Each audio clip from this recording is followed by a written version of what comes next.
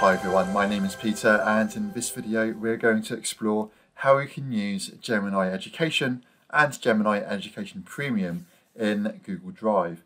So I'm in Google Drive now and I can launch Gemini by using the Ask Gemini button on the top right, and this opens the Gemini side panel.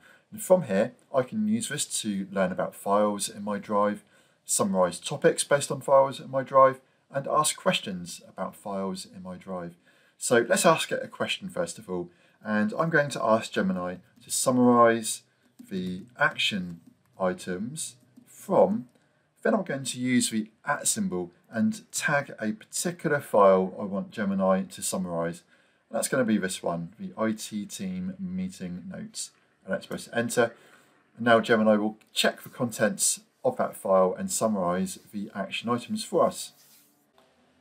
Perfect, so Gemini has created a summary of all of the action items for us from that document, and it's even suggesting some follow-up questions here to discover more of the contents of that document. So Gemini works with Google Drive, Docs, Sheets and Slides, but it also works with other non-Google file types. So for instance, I can ask Gemini to summarize one of these PDFs for me.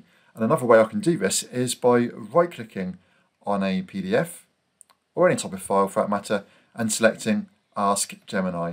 And this is a nice quick way of asking Gemini to provide a quick summary of the contents of a particular document.